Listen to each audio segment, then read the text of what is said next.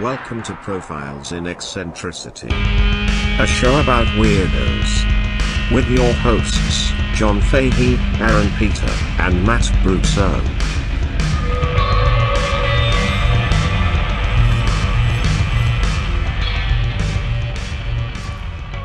Hello, folks. Welcome to Profiles in Eccentricity. It's a show about weirdos. My name is John Fahey. Joining me, the eternally gorgeous Mr. Aaron Pita. Aaron, how you doing? I'm doing great, John. I'm feeling really good today. You look great. Thank you. I showered. I slept. Very, very nice. And I plan to do it again. Yes, that's working out for me. Both of those things. Yeah. Those are good You know who else is here though? Tell me. One Matt Brousseau. Matt, how are you? Oh, hi guys. I'm doing great. You look good too. You look fantastic. Thank you. I took time to point that out a while ago. You I did. appreciate it. It was an Nice to- unsolicited compliment, Yeah. and I concurred with it. But a little bit. You're at the right amount of shaggy. Beard's a little long. You look really fucking good, man. Thank you. That means a lot. Yeah. Here we are after our first birthday. How about that? Look, we made it. Isn't that fantastic? Now, here come the terrible twos. Oh, God. Here they come, right? That was very fun. We just got together with our friend Whitney Melton visiting the program. We're talking about a little bit of old porn. That was very fun. Yes. I've got a profile today that's got it all, baby. It's got all. I'm extremely excited about it. It's really got it all. Highly, highly, highly eccentric. Recommended by an Instagram follower of the program. He commented and I deleted it so you guys wouldn't see it. Aren't I a sneaky boy? Wow. But you're very honest because you could have taken all the credit. Yes. I will make sure to thank him as soon as I can look up his account again. But first, Matt, you have a little something you want to share with the program. I have a really dumb thing, John. Oh. Good. It's very, very dumb. Very nice. Well, that's very, very good. Yeah, good. Good. Yeah. I mean, you guys like animals playing sports and shit? Yeah, I like animals doing drugs. Yeah. On a personal level? Yeah. like water skiing squirrels and yeah, shit like that. I mean, like Air Bud 2 Golden Receiver. Yeah, one time I was like 10, I think. I was playing hockey in the Adirondacks. I skated up the ice, and some kid took his stick. He was skating behind me, and he took his stick and put it between my legs and pulled. You know? And I didn't appreciate that, so I turned around and I took two hands and I slashed the hell out of the back of his leg. Wow. Refs didn't see it, but the crowd got so angry, they called a penalty on me, and someone from the crowd yelled, "Get your animals off the ice!" Wow. Yeah, so that was a highlight for me. You were the animal. I was the animal, yeah. Wow. Yeah, it was, Well, why didn't they call him an animal? He started it. You know, it was a home crowd, John. Yeah. What are you going to do? Parents, they suck. They do. Yeah, Will Smith knows. Yeah. But this is a 21st anniversary of a very important movie release, and I believe in our youth life. And this was sent to me by a friend of yours. And it begins in 1989, John. Oh, boy. Okay. Sierra Nevada mountains. Writer Kevin DeChico, he finds a stray golden retriever. And, sleek, purebred golden retriever. Nothing like it. That's America, huh? Very friendly Grew up with a dog. golden retriever. Love it. His nickname was Buddy. Whoa, wait a minute. Now, Buddy, you know, he enjoyed playing with shit, as you do. Right. But, Dogs do love shit. and he loved balls. Right. Oh. Dogs love balls, let me tell you. They go nuts. He took direction well, but Kevin said basketball, that was his favorite of all the balls to play with. No. Dude. And he discovered something. He discovered that if he threw the ball in a little bit of an arc, Buddy would jump up and try to bite it and knock it into a basket. No. Are you telling me that there is a real story behind the And I'm not only telling you that, I'm telling John too. Right, yeah. And you know what? You're also telling the thousands of listeners listening to this right now. So this guy, DeChico, he has an idea. He says, what if I film this? I'll send it to America's Funniest Home Videos. Yeah. Gets on. Crowd loves it. Gets on Letterman 3 times doing stupid pet tricks. Oh, everything's coming together. DeChico, natural writer, though. He says, what if I made a movie where this happens? Oh, my God. You know, stupid pet tricks is just my hobby. My real passion? Writing. Yeah, screenwriting. Yeah. It turns out this Buddy, great actor. What a good actor. Hands It Oh Up. my God. He was on Full House once. That's how good of an actor he was. He plays there's an episode where Uncle Jesse can't shoot a basket. Oh my God. So Comet the dog shows him how. Classic. He was Comet? Well, for one episode. They do that. They did that with the girls too. There was actually two Michelles. That's right. It's crazy. absolutely it's right, Very Aaron. weird. Now, see, the rumor is that he was always Comet. Not true. He was only Comet for the episode where the basket is made. He's listed as Buddy the Wonder Dog. Good IMDb credits, huh? Now, in 1997, that's his big break, because that's when Kevin DeCicco finally gets production working on Air Bud. So this is Oh my God. this is 8 years after Buddy's shooting hoops in the backyard. Mm-hmm. Clock's ticking, dude. Yeah, he works. He's making a lot of baskets. He's doing other things. He's expanding. Right, but I mean, he's getting up there in age. Right. Yes. Oh, yes. Now, Air Bud was directed by part-time Buffy director Charles Martin Smith. Mm-hmm. And he didn't really care for dogs. He didn't own any dogs. He was like, I find them interesting. Okay. But he said, what the hell? I'll do a dog movie. Right. At first he was like, nah. And then he was like, yeah. Right. Because, money or something. Right. So he was a director he was often director of Buffy the Vampire Slayer, the TV show. Correct. Which was on air at this time. Mm-hmm. Interesting. I do really quickly just want to interject. The motion picture Buffy the Vampire Slayer, very good. No. I haven't seen it in a very long time. Paul Rubens, Yes, that's right. Yes. Christy Swanson, Uh-huh. and the guy from 90210. Right. Yes. Very nice. Good movie. Dark, funny, good. Anyways, please continue. This director, Air Bud, etc. Now, Air Bud is a classic movie story of Norm Snively, alcoholic clown, whose dog messes up his clowning one day. So he goes to bring him to presumably a kill shelter. Right. Now, the dog, he falls off the back of a truck and wanders through the streets where he finds a young 12-year-old boy who's sad because his dad is a dead Air Force pilot. And he's too shy to try out for the basketball team. And Buddy shows up, and Buddy shows him how to make some baskets. That is so stupid. Dude. Oh, man, my dad sucks. He's one of these dead Air Force pilots? Yeah. Oh, what a drag. Yeah, this dog showed me how to fly. Now, the dog, he didn't know he was making baskets, He, Doesn't have a concept. of no, that. it's just he would get a treat when the ball went in. That was Yeah. his whole thing. Right. They're like, in order to make him follow the kid around, they'd take a tennis ball and put it in the kid's shirt. So Buddy would track, pet tricks. Right. Yeah. Now, one of the things they realized is the dog was always trying to bite the ball. So what they would do is they would cover it in olive oil. So it would slip out of his mouth and into the basket. Movie magic. So this kid's got a greasy tennis ball in his shirt. Well, the tennis ball was greasy basketball at all times. Oh, I see what you're saying. The grease the ball. Yeah, the old. Yeah. And, it led to the famous line, ain't no rules say a dog can't play basketball. Which is, Of course. not true. But, right. Of course it's not. it's like in Mighty Ducks with a fucking idiot lassoes a kid. Like, what do we call this? Roping?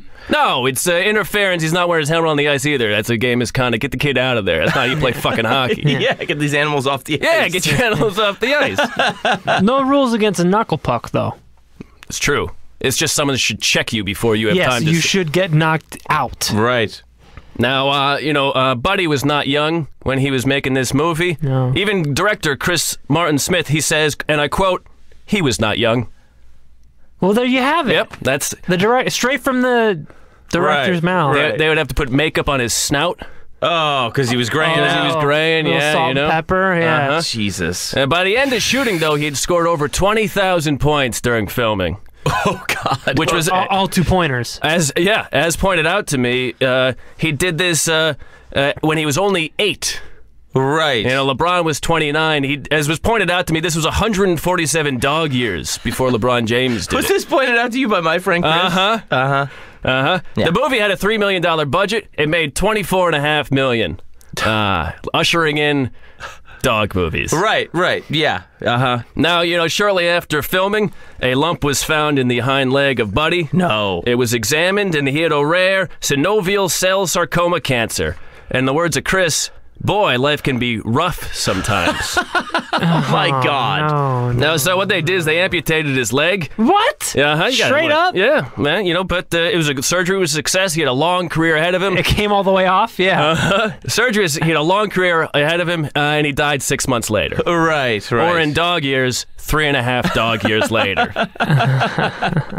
Now, Kevin DeChico, as you know, he didn't stop there. Buddy had 9 kids, so Kevin said, let's keep making these dog movies. Jesus Christ. One of these movies was called Snow Buddies. It was made in Vancouver, BC. Disney imported 20 underage golden retrievers under 8 weeks, which is before you're supposed to take them from their mother because they're suspect to disease. And 15 of these dogs caught disease. Oh my God. 3 of them had to be euthanized, and 2 others died later. So instead of no animals were harmed, they had to put human-monitored animal action. Oh my God. This doesn't hold the record for most animals dead, which I believe currently might be The Hobbit, with 27 animals died during filming of that. Mm-hmm. What kind of animals? Chickens, horses, dogs, cats, the usual. Yeah, I mean, whatever. Mm-hmm. How many fucking chickens died for craft services that day? Exactly. Right, Fuck right. 'em. Fuck them. Right, yeah. This movie's got to get made, dude. Animals died during movies. Ben-Hur, 1925, 5 horses and 1 stuntman. Wow, yeah. It's a Remember hell they stopped of a shoot. that one HBO show because they couldn't stop killing That's horses? right, the one about horses. Yeah. The one where they were racing horses. Yeah, it's just like, how are you guys fucking up killing horses so bad? Yeah. Well, this isn't the most famous movie death, and that's something I'm going to tease because I'll be covering it next week. Hey! A lion bit Melanie Griffith in a movie. Yeah, but she was also living with one. Yeah, that was the crazy part. They made a movie, she got all these fucking lions around, her dad's like, hey. So my friend Chris was in a band with me, and when I moved out here to Los Angeles, he gave me a going-away present, which was a VHS clamshell copy of Air Bud. Clamshell. Right. Where And it then, made a ruckus as you opened it? Yeah, later on he's like, I'm here like a year and a half or something. He's like, give me your address. What comes in the mail? Air Bud Golden Receiver. Right? That's the sequel to the smash yes, hit. Right, Air Bud. which opens with Air Bud like catching a pass or something, and the kid goes, you can play football too? Which is like, yeah, the dog understands the rules of football. Like, what are you talking about? Yeah. Button hook. And then he started sending me autographed pictures of Air Bud. Did they have paw prints? No, it was like the kid and the dog catching balls, and he's like multiple autographed pictures of Air Bud through the mail. Is Chris the one that sent us the petrified bread? No, that was Dodger. That was Dodger. Yeah, no, these are totally different psychopaths. You have fucking weird fucking friends. Yeah. But one of my favorite things is, the Air Bud thing became, like the buddies became like the movies after that, and it was, they ran wild with the thing, Oh yeah, I think he played hockey and highlight and shit. So I was talking to Kevin Anderson from the Bleak and Review podcast one time, and he was talking about all of the pups go, the Air Bud, descendants, they go to space in a movie. It's called Space Buddies. And Kevin Anderson pointed out, he's like, they should have called that one Nowhere Bud. Nowhere, space. Yes, very good. I love that. It's low gravity. Yeah, and very low gravity joke. I told that joke to Chris, and he was mortified. He was really, really, really, really put out by that joke. But I love it. I think it's a great joke. Shout out to Kevin Anderson. Shout out to the pun master. Yeah, Kevin Nowhere Bud Anderson. is genius. That's very insane. I can't believe Chris is still continuing to gag so much that he emailed you a profile of Air Bud. That is, the medium is Air Bud. Right. Yeah, he told me he had a thing, and he's like, it's really stupid. And I was like, okay. And I was like, tell me. And he's like, I don't want to tell you. And he's like, can I have Matt's email address? Brilliant, Chris. Brilliant. So that's my friend Chris, who's a total psycho. Way to go, buddy. But I didn't know at all that it started as a stupid Petrix thing. That's actually very interesting. Wow. Well, that's Petrix for you. Yeah. Turns out most movies, fucking dumb Petrix. Yeah, this started with some conversation where he started bringing up stupid movies like that, like Air Bud, and the other one was MVP, Most Valuable Primate. Yeah. I mean, fucking Nymphomaniac, that's just stupid Petrix, too. Right. Yes. Well, they are animals. Guys, I'm going to tell you a little something.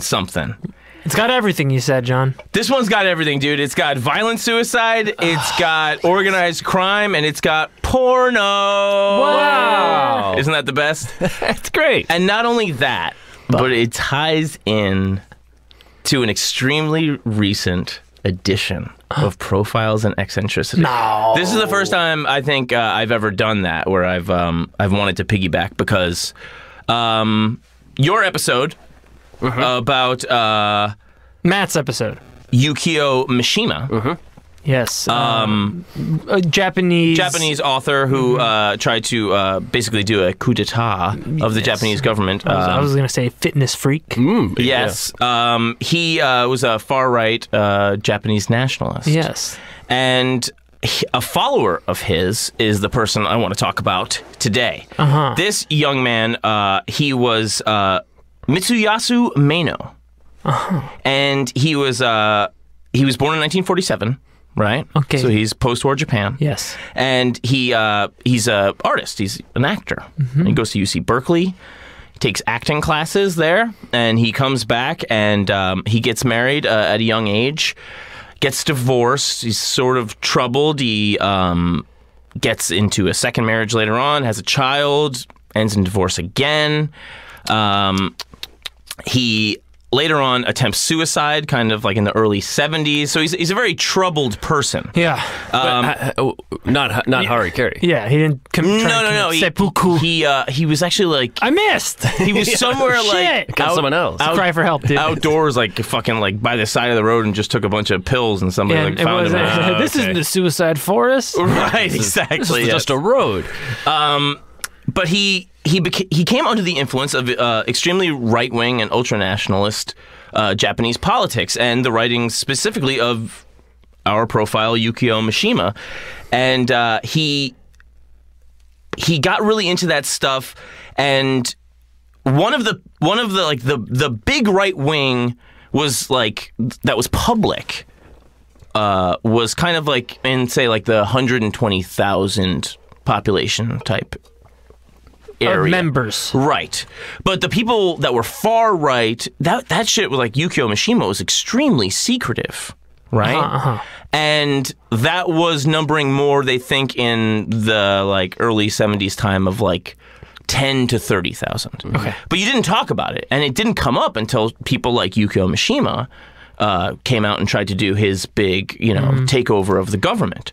So these things would kind of exist in the underground.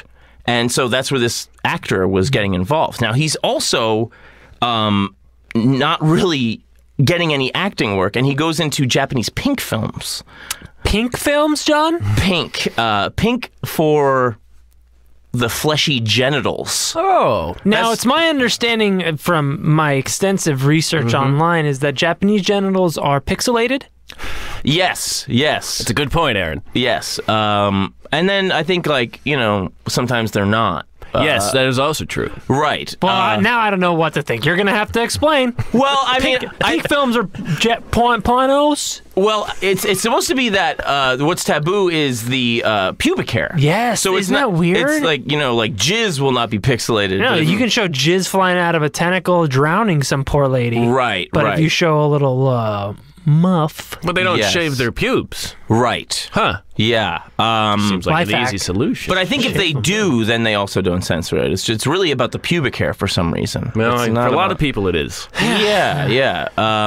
But so he gets involved in these pink films. Now, these pink films, I was really into horror movies, and I would come up against some of this stuff, and it would scare the hell out of me, because a lot of it would be like House of the Bamboo Dolls or whatever. This And is Japanese horror? Japanese, it's basically like rapey porn. And then that's what I always thought that pink films was like, how there's a lot of rapey vibes in Japanese porn. Yeah, sometimes in the title. Right. Yes. Oftentimes. So I thought that, but pink was just a broad term for everything that was porn in Japan. And they would also have little subsections that were interesting. Like there's a subsection called Pinky Violence. You ever heard of Pinky Violence? No, but I can kind of guess. It's actually where that would be like the sort of feminist flip. It's like the women have the power and are now like attacking the men. I so like that. It's like the tortured of like kind of like lashed out back. Testicular smithereening. Right. Of course, Yes. the technical term. Yes, Yeah, but there would be, mainstream movies that were in this thing that weren't so explicit porny. There was a lot of softcore stuff, and that's where this guy resided. Now, there was a very famous European softcore film in the 70s you may be familiar with called Emmanuel. Emmanuel, yes, which spawned, like Air Bud, numerous sequels. Yes, and copycats. Yes, and I think involved some animals in one of them. Yes. Right. Space Emmanuel, I believe it was. Emmanuel in space, yes. Emmanuel in space, yeah. There was, Emmanuel scared stupid. there was, Emmanuel, Emmanuel goes to camp. yeah. yeah, it was like, Emmanuel, if you're not familiar, was, like one of these movies that was really stupid. It was kind of, lampooned very good in Seinfeld in a movie called Rochelle. And it's about like a girl that's gonna marry some guy and she's beautiful and he's old and wealthy and he's like, oh, you're not enough of a total psychosexual maniac yet, so go out in the world and be seduced by sex, Become a hypervert. right, exactly, fall into the realm of hyperversion. And so it's a softcore movie with some But it's a classic. It is. It also became very, very big in mainstream cinema. Yes. It was a big deal throughout the world. Very much like the American porno film Deep Throat, which was a hardcore porn film that broke into the mainstream. Johnny Carson was talking about it. Yes. Now in Japan, Mitsuyasu Meno was in Tokyo Emmanuel, as well as Tokyo Deep Throat. Oh. There was Tokyo Deep Throat? There was also Tokyo Deep Now, Throat. Tokyo Emmanuel was not Emmanuel in Tokyo. No. This was just their version of Emmanuel. Exactly. And instead of a woman exploring sexuality, it was more about... men using her. It was totally... Checks out. It took away all of the empowering aspects of Emmanuel and instead, made it like creepy, Japanese guy She's porn. got her head jizzed on in a subway. Yeah. Right. Much Got like it. the car in Tokyo Drift. Right. Yeah. Yes. She was more of a vehicle. Yeah. For men to get inside of and Right. Yeah. abuse on the road.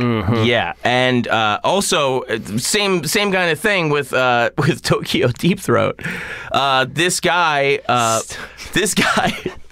Now, if you're not familiar with Deep Throat, the idea with Deep Throat is that Oh God, please. this poor woman has Portrayed by Linda Lovelace. Yes, who became a famous anti-porn activist afterwards because she was horribly treated by her Watching manager. Deep Throat is basically watching the forced sex on Right. Linda Lovelace, but she did. I mean, she did great. It was just so crazy to me that was the porn that people went apeshit about. It's when you look back at it, having watched a lot of porn as we have, well, now it's... there's something about it where you're like, why was it this one? Yeah. Why was it this one everyone went apeshit about? Well, But please continue the premise. Of, Well, the premise is that she has her G-spot in her throat. yeah, she does. Her clitoris is in the back of her throat. Oh, it's the clitoris? Oh, okay. Yeah. Well, so... Harry Reams is the doctor, and he Right. opens it up, and he goes, yeah. oh, there it is. It's hanging out in the back of your throat. Right. And then she finally starts throating guys, and then fireworks goes off, and she has an orgasm. Yeah. Right. Who says men can't find the clitoris? Obviously, Yeah. Harry Right. Reams Doctor. was... Yeah. Whatever. Very good famous at it. Dr. Harry Reams. In this one, a man makes her transplant her own clitoris to her throat. Yep. Right. That sounds exactly like Tokyo Deep Throat. And immediately after, to test to make sure the surgery was successful, shoves a banana down her throat. And Wait, peeled or... yes. And a peeled one? You never know. right. You And just took that banana raw talk? so, while he does this, she's in the middle of enjoying a nice sip of wine, right? And so she's drooling wine out of her mouth while this guy shoves, and she's having an orgasm, and the wine dripping down her chin is supposed to symbolize the loss of her. Hymen. It's her, Yeah, Yes. that's very avant-garde stuff. Very insane. Probably a better movie than Deep Throat, it sounds like. It's completely bananas, and this was all done. It is bananas. Yes, John, it's bananas and wine. He has this. It's bananas all the way down, Joe. Piss and shit. So he's involved with all this stuff, and he's getting involved with this extremely insane right-wing culture, which is very, very underground. He's in this right-wing political subculture. Yeah. And also in pink motion pictures. Yes. And he's also, deeply troubled. Yeah, he twice divorced, right. And one failed suicide under his. That's right, and probably wouldn't be doing the pinks if he was a successful actor or a successful suicide. He would definitely not be doing the pinks. Right, he'd be dead. So now there was a meeting of the ultranationalists that he went to, and featured at the meeting was this Song of the Race, which was a composition by a right-wing leader by the name of Yoshio Kodama. Okay. Now, Yoshio Kodama was a guy that was imprisoned during the war as a war criminal, the Second World War. So he was imprisoned by the United States. The United States. They put him in. They tried him and they put him in a whatever. Yes. For being a war criminal. What did he do? It doesn't say what he did. Some fucked up shit, I bet. It doesn't say, but he then is kind of like in post-war Japan, kind of like a CIA agent almost, and he for the U.S. Kind of for the U.S., but he's still an ultra-right Japanese nationalist. But he's kind of like He's out. He's free. He's free, and he's kind of riding this weird line in an almost The Departed way, where he's like. Right. He's largely responsible for the resurgence of the Yakuza.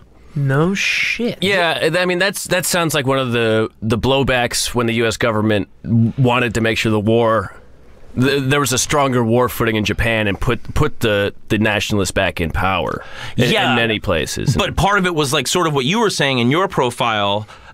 It was really about who can we get to shut down the communists? Right. And now this guy's got Yakuza muscle behind him, and suddenly the coal factory workers or coal miners are going on strike, and he's like sending the Yakuza to like bust that shit up. Yeah. And not only that, but he's very responsible for the main right-wing party that stayed in power for like 50 years after that in Japan. You know there was one party in power in Japan after the war for like 50 fucking years?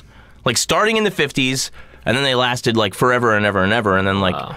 I think maybe like... In the 80s it changed probably? It was more like the 90s, 2000s. No shit. Yeah, it was the first time they were like kind of having...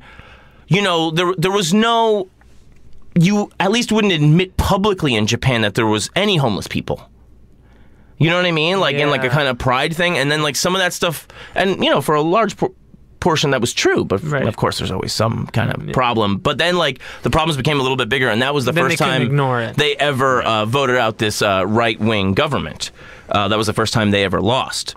Yeah, if there's a stink, you put a lid on it. Sometimes that means just not talking about it, as opposed to dealing with it. But this is 1971. This guy is at a meeting of these ultranationalists. He's brought back the Yakuza. What year is this? 1971. Okay.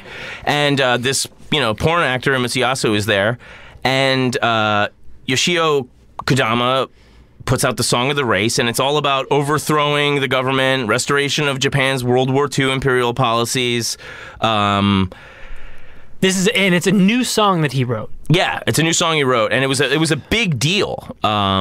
It was like he. I'm thinking it's not disco. No. It's like an anthem for the nation. Like that type of shit. Yeah. So. The thing is that he's into this stuff, but he's also still kind of intertwined with the CIA. Kodama. Yeah, Yoshio Kodama. So later on, he's indicted in a huge scandal with our company here, Lockheed, which was, but Blackbird. They make aerospace. One of the great war machines of our time. God bless him. Wasn't it also who am I thinking of? The fucking maniac DiCaprio played. Didn't he work for Lockheed? Wasn't that like... Oh, you're talking about Howard Hughes? Howard Hughes. Well, Hughes had his own, but he may have had some stuff to do. Right. I mean, yeah, he had his fingerprints all over the industry. Shit, yeah. But they were also the #1 plane manufacturer during the World War, like that was taking down Japanese planes. Yeah. So when this scandal came out, that this guy from the Yakuza... And also the ultra-nationalist right-wing underground that people didn't even know publicly existed. And then it came out during this scandal that it did.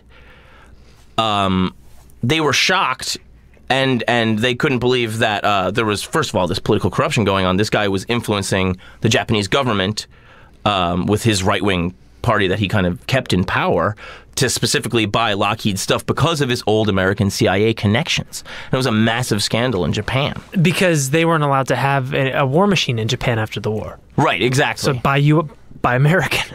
Right. And that was the deal. So that was a huge fucking thing. And he had a stroke around this time, Yoshio Kodama, and he was basically under house arrest. And he's at his house, and he's got a bunch of Yakuza guys guarding him all the time. Now, Mitsuyasu views this as a massive betrayal because these guys were all about going back to the old samurai code and of Bushido and he was like, you are taking money from American Lockheed Martin to get them more money and totally selling out Japan? Like, this doesn't sound very ultra-nationalist to me. Not at all. It was really just for Yoshio, I think, that it was just the anti-communism that the Americans wanted him for. Yeah. And he was very successful at doing that. And not only that, but he also kept a lot of peace on the streets between the rival Yakuza gangs. He actually made them allies and stuff and had everybody working together. So this guy is like kind of behind the scenes one of the most important people in post-war Japan. No shit. From the criminal level to like the most fringe politics level to the mainstream political class. Mm-hmm. This guy is behind everything. He's a puppet master. Isn't that completely insane? Yes. It's nuts. So, and he knows this pink guy.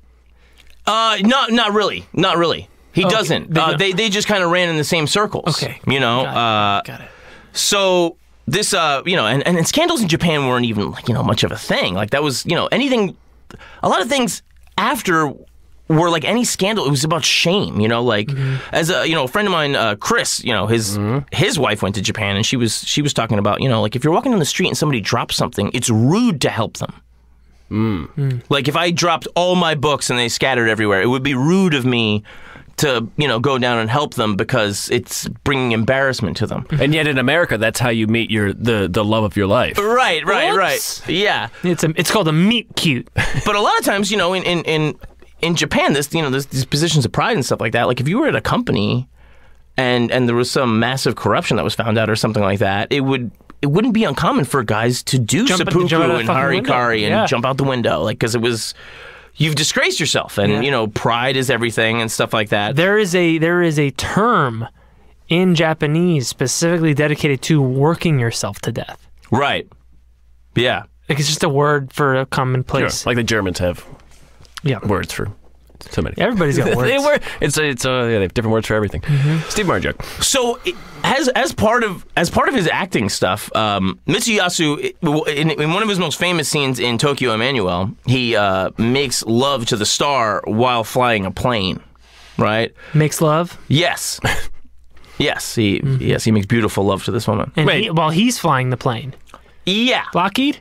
I don't know, but he autopilot. But he learns to fly for this kind of thing. So he learns to fly for the role. He learns to fly for acting, basically. Is he really flying while he fucks this broad? I don't know. Probably not. I'm guessing. That's like Tom Cruise level stuff. Yeah, right, I would guess there's some movie magic going on there. Yeah. How did you die? How did he die? Hey, he's fucking someone while he's flying a plane. Right. So he takes this betrayal by Yoshio Kodama so personally, Kamikaze, that he starts flying around his neighborhood, right? And like Kamikaze. Checking the place out, like scouting the whole place. In a plane? Yeah. And then what? He gets a couple of friends and they go to the Tokyo airport and he rents this plane and he is dressed up like a kamikaze pilot. Rising suns all over him. He tells everybody, he's like, we're doing a movie about the kamikazes. These guys are going to take one plane. I'm going to take this one. No way. Yeah. Does he get all messed up like the real kamikazes? No, he takes the plane and he goes up and his friends, he tells his friends, I have some business in Setagaya, which is the neighborhood that Yoshio lives in. And they have a camera, right? So they're like filming him. They follow him over to the neighborhood. The other planes? The other planes. Then these guys are just like kamikazes too. While they're filming this guy. Right. In the neighborhood with no airport. Right. And an amateur radio operator reported that at 9:50 a.m. he heard Mano call out JA3551, his, call sign or tail. The number of his plane. And he says emotionally, "Sorry I haven't replied for a long time. Long live the Emperor." He hits the second floor veranda of the guy's house. Are you fucking kidding me? He kamikazes into Yoshio Kodama's house. Right? He fucking flies the plane right in. No. He dies in the crash. The crash causes a fire. Yoshio Kodama is like not in that part of the house. It doesn't matter. It's a big house. Yeah, Yakuza bodyguards are there, and like 2 of them get hurt, not even dead. Right? Do the rest of them fight the plane? No, the rest of them fight the press that are arriving to report it. The press starts showing up, and chopping them up. And the fucking Yakuza bodyguards start beating the shit out of the press. Jesus. And the police... And they put a lid on it. The police completely put a lid on it. Yeah. It stinks. They tell the press, "We told you not to excite the young men." They defend the Yakuza bodyguards. You see what happens when the press show up? It really goes to show you how pervasive, like, the Yakuza, the fucking cops show up and take their side over the press. Well, you were asking for it. That's right. So, John, let's just real quick. This porno guy. Yeah. This porno guy doesn't like the betrayal. Yes. Of this political criminal. Yeah, influencer. Yes. Or what do you want to call him? Agent provocateur. Ooh, yeah, nice. Yeah, but it was almost more about non-provocateur because it was all about stability. Sure. Okay. Stability with the Americans, stability with the criminal gangs, stability with the political party, and also no trace of communism. I see. Okay. So he says we're filming a movie. Yeah, about kamikazes. And he crashes the airplane into the guy's house. That's a good fucking actor. And that's commitment. Yeah. Mm-hmm. John, is there footage? I don't know. I did not check. We got to find that out. Yeah. That's a great Instagram post, I'll tell you. Yeah. What's the limit? 30 seconds now? So, people... I assume he dies. Dude, John, his guts are hanging everywhere. Like, he's all charred up. Like, he looks so fucked up when they find him. His guts are like hanging all over the place, and he's like burnt bacon. Like, it's like spinning on the propeller. Yeah. It's all fucked up, and like nobody in the house is hurt. It's like, was he wearing a seatbelt? I really doubt it. There's no airbags in those things. I mean, he had really cool clothes on. Well, yeah, that doesn't hurt. But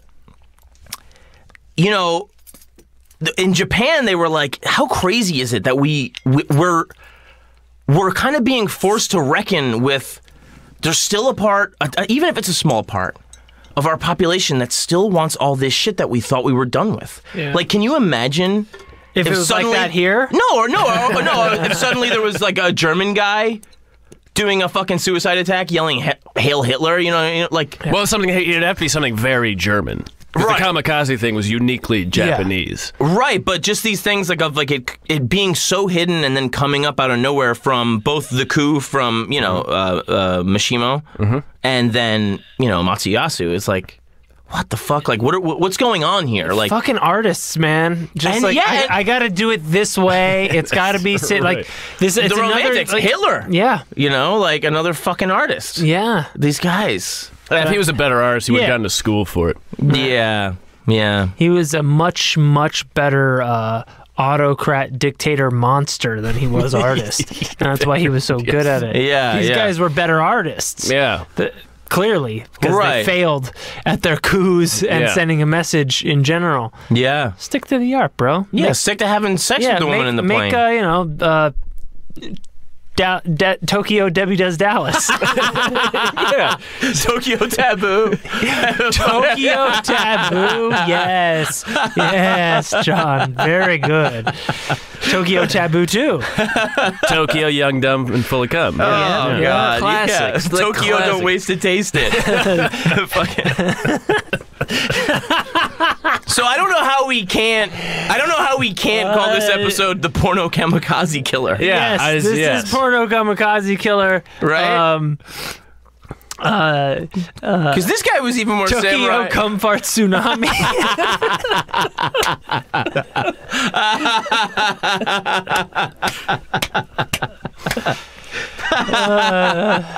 Tokyo Porno Samurai Killer. Yeah. Yeah, dude. So stupid. God, So this ties insane. into many episodes, John. Did you know that? Yeah, man. I couldn't believe it. I was like, fuck, it's the Yakuza, and it's porn, and it's fucking another violent murder suicide And it's World War attempt. II. Please continue. Aren't you glad I deleted this so you guys wouldn't find it? Yes, I love surprises. Dude, yeah. Now this to me is the part where I was like, oh! There's more? There's dude. more? No, it's just context. You know how I am. Yeah, I know. You're nuts. It's this is the fucking part where I went ape shit, and I was like, oh man, dude, I can't wait to tell these dudes about this shit. It's just you'll get it, right? Oh, John's face is red. So, the Director General for the training of the Japanese self-defense forces said that Mano's act was tainted by self-serving motives, not in self-sacrifice for the country. Now, this guy, Kaiichi Ito, the Director General, he trained kamikaze guys during the war.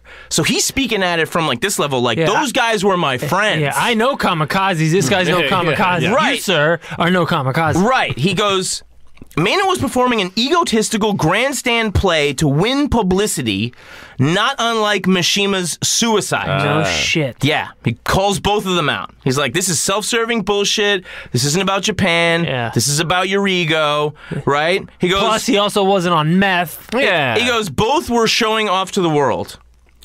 Nevertheless, Ito commended Mano's technique in the attack, commenting that if Mano's intent had been to kill Kodama, he could not have known where he would be located within the house. Ito said the bombing was, quote, very skillful. I give him the highest marks on that score. Yes. His motivation, suspect. Execution, impeccable. Honestly. Again, once again, I know these dudes. And We give 2 grades for kamikaze. well, heart and head. This guy had no heart, but boy did he have a mind for suicide bombing. Boy, did it look good. I would have loved to have this man die on my watch. That is nuts. Insane? If only he had been born 20 years earlier. Yeah. He would have. Bless him. And the most famous scene this man ever shot is him fucking a lady in a cockpit.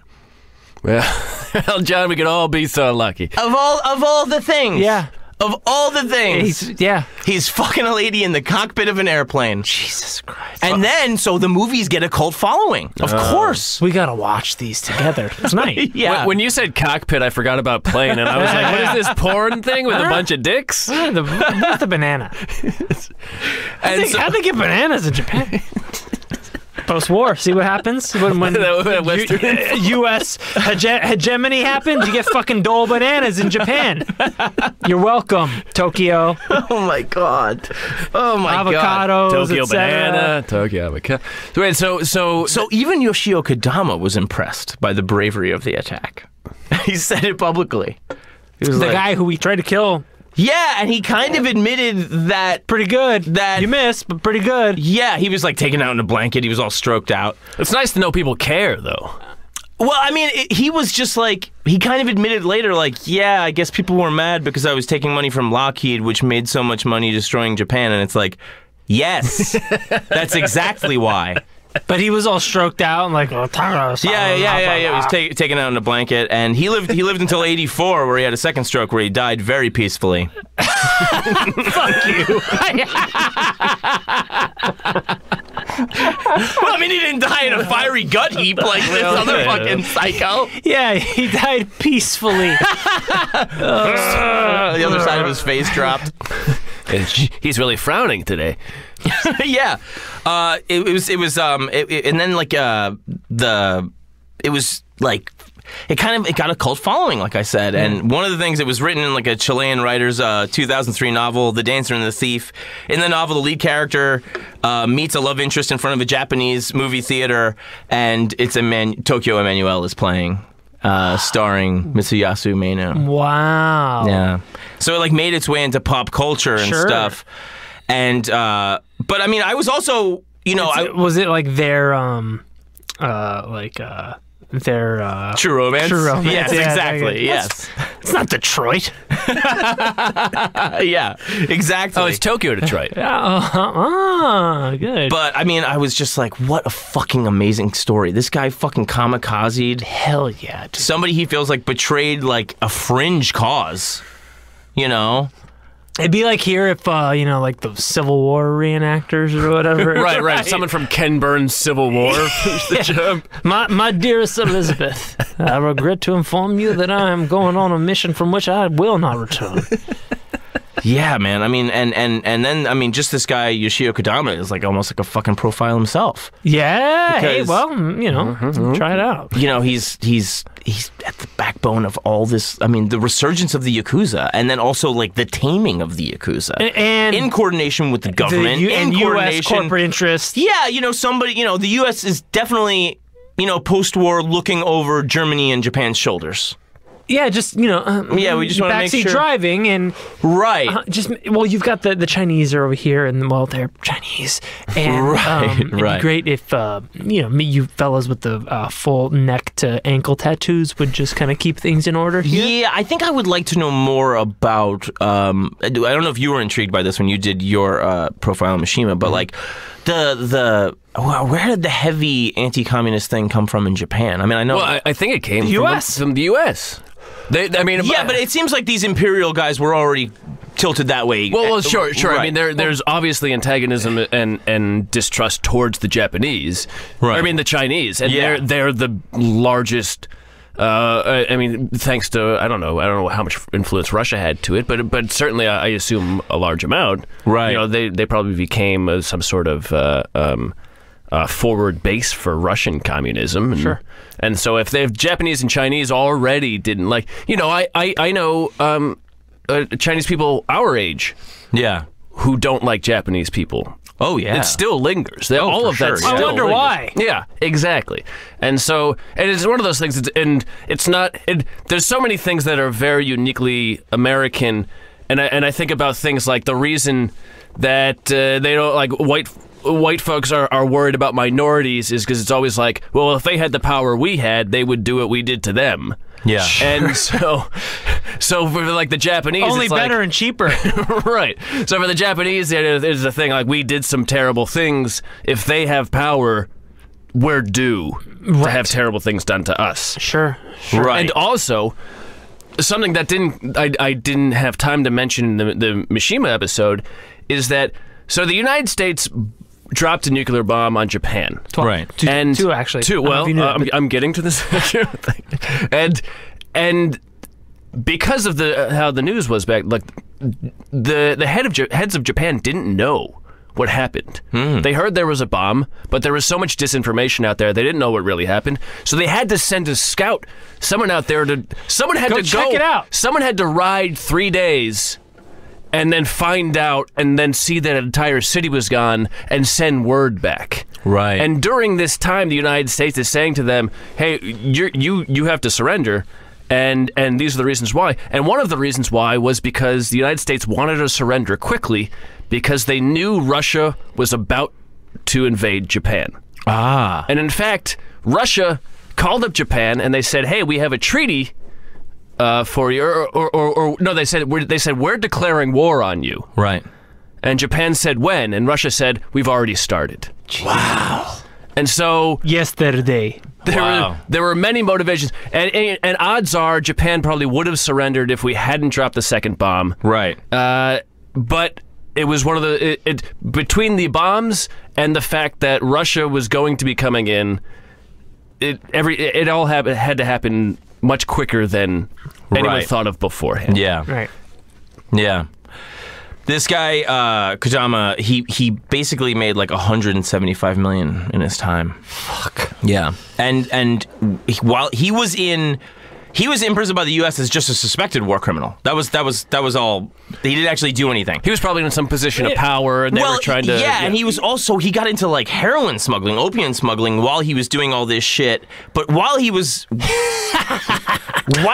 like fucking. I love guys like that. Dude, total psychopath. He wasn't in prison, dude. He was in training. That's what happened. They saw some guy who had talent. They brought him in, and they said, "All right, now you work for us because, well, you know what a Geiger meter is? Yeah. Or whatever the that measures like radiation. Yeah, that's why you work for us now. Well, and it's also those fringe guys that have an agenda. It's like don't let good talent go to waste, dude. But also Operation Paperclip. Also ambition. Also ambition. Yeah, right? You seem like a real young, nice, headstrong upstart. Because the far right shit he was involved with in Japan was also going to, about assassinating leaders that weren't far right enough while Japan was still large and in charge. Like while the war was still going on. He was trying to do that and got imprisoned for that. But also at the same time, this is all occupied Korea time. And then he's getting involved with heroin. So it's like he's on the fringes politically and getting involved in crime at the same time. In comes America, grab him, and it's like... Also have a backpack full of heroin. Right. Okay, so you have underground connections and political ambitions. God, I love guys like that. Dude. Isn't that insane? You're on the take both ways. I love it. Yeah, but it also reeks of how far it can go wrong with like an Osama bin Laden type, like. Oh, sure, yeah. You let the Joker out, and right, well, exactly. He burns a pyramid of cash. Yeah, yeah. But like, I mean, it's so crazy. Like, it's still Mitsuyasu's suicide is like, it's weirdly like, it's not going to do anything except. I guess yes, it's because he's a dumb artist. Yeah, but he's not a political operative. I guess it's a point of pride. He still believes in the cause. He believes the cause was betrayed. And then people kind of agreed with him. Even the target basically agreed with him. Sure. But it's not. It wasn't going to go anywhere. It wasn't gaining anything. Yeah. All right. Well. At least Mishima was like, I'm going to try to take over the government. This guy's like, I'm going to try to kill this one guy that bailed. It's set the goal, the bar low. Mm-hmm. Yeah, but it reminds me a little bit of Christine Chubbuck. Yes, it's that rage. We are on a suicide with a message kick right now. Yeah. Isn't it suicide with a message? It's like I believe in these things, and now they're being corrupted by bullshit, and I'm gonna kill myself, so you pay attention now. I'm gonna kill myself very loud and proud. Mm-hmm. Yeah, and it seems like and maybe they're not. There's footage. I don't know. Right. Well, there's definitely footage of Christine Chubbuck. We know it's in a vault. Yes, it is. I'm gonna fucking break into that vault. Locked up tight. I'm gonna find it. I'm gonna put it on Pornhub. Because they don't give a shit. Right, yeah. But, I mean, him and Chubbuck, it feels like there's more connections than him and Mishima. Because it feels like a lot of Mishima's, his angst about his future was created by himself. Mm-hmm. Meanwhile, Chubbuck and... Chubbuck was actually doing good, benevolent things and stuff. Chubbuck was... But she wasn't where she wanted to be. No, and she was frustrated by the powers that be, for sure. That's something they definitely share. Working, doing the public... And failing in their personal lives, for sure. For sure failing in their personal lives, and working in a medium that was maybe not what they set out to do. Right. This guy that went to Berkeley and studied acting, I don't think he wanted to be in Tokyo Deep Throat. Right. Yeah. He wanted to be in probably Tokyo... Maltese Falcon or something.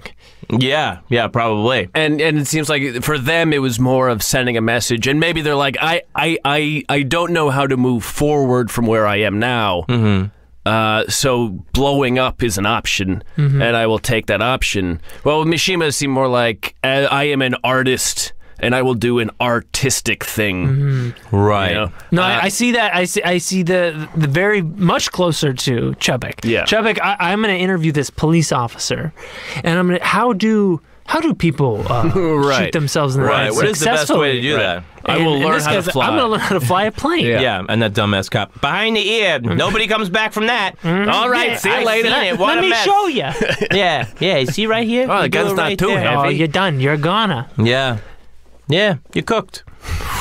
And then this fucking psycho. I mean, I like, to me, I know it's so fucked up, but the idea of this dude barely damaging a house except for himself and the plane and his guts hanging everywhere with like him just all burnt up. He couldn't hit a stationary target, a guy with a stroke. Yeah, he couldn't hit a bar. A couple of like Yakuza guys with Uzis like, what the fuck? And just going and beating the shit out of a reporter. Shit, the press. And then this dude's in a fucking blanket like, what's going on? I just imagine him flying the plane in and he's about to hit that second-story floor. And he turns to his left, and he just sees the man in the garden. He's like, "Ah!"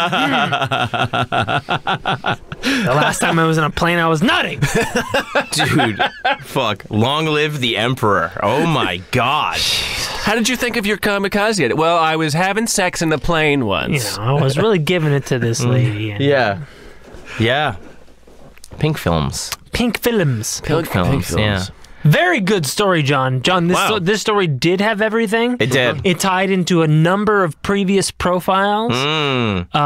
It was bananas. Yes. All the way down. I would like to see that. I think we're going to have to put a screenshot of the scene where that young lady's mouth is overflowing with wine and banana. I'm going to have to find that. Now, that was in Tokyo Deep Throat, yes? That was in Tokyo Deep Throat, of course. Jesus Christ. I really like it a lot. I like it a lot, John. I was laughing my ass off. I mean, it's not funny because, the culture scares me. But just how they flipped Emmanuel into, like, this woman's exploration of her sexuality into, like, no, it's a woman exploited by men. Yeah. It's like... It's an exploitation of her sexuality. It's like you're ripping off this movie. Did you watch it? No. It's 100% not about that. It's completely a rebellion against that. Or maybe they did, and then the moment it gets to a porn director and porn actors, you're like, we can't do this. Do whatever. But this was still very softcore. It was very like in the same league. Like this was not that hardcore. I think even Tokyo Deep Throat wasn't that hardcore. Like these are much more big release movies in Japan, I mean, this is up to the listeners to go and research for themselves.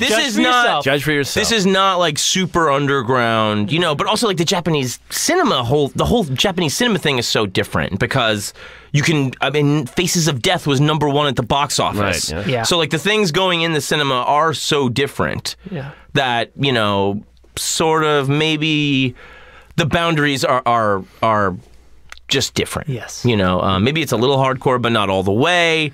I kind of zipped through one. There was one on Pornhub. Tokyo Emmanuel. Oh. Yeah. And it didn't look like there was anything too graphic. Right. You zipped through it, huh? You do the little browser guy. And, okay. Did you unzip through? I did not. I read the synopsis and I was like, it sounds like a real bummer. This woman's sexual exploration derailed by horrible men. Yeah, it doesn't sound like a fun film. Not at all.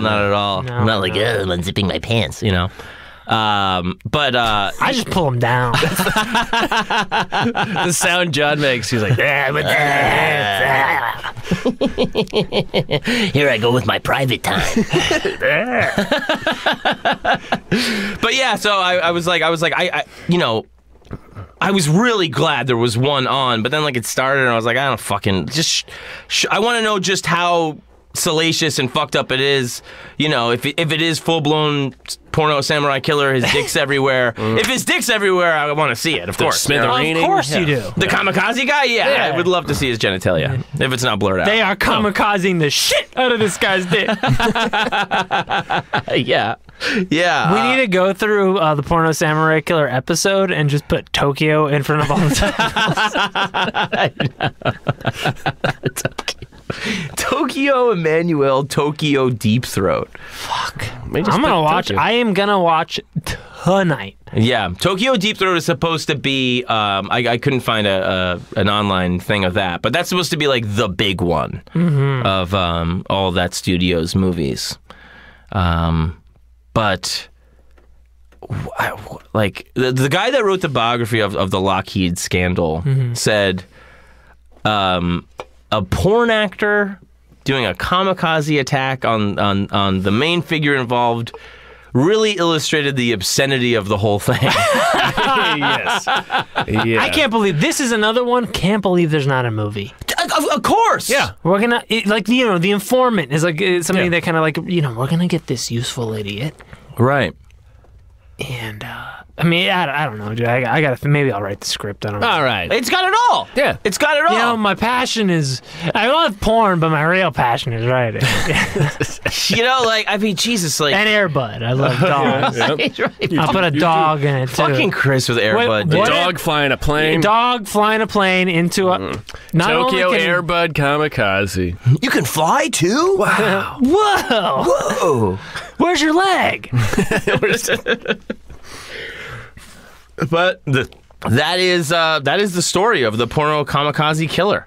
Wow. Excellent story, John. I don't know how else to end the episode other than I love it. Isn't it good? It's a very, very so good episode. Wow. That must have been, I mean, for anybody living in that neighborhood, that's a story you tell forever. Yeah, and so like neighbors didn't even really know it went down. They were just like, they just said it was like the stink of fuel. We just smell fuel. There's a plane over there too.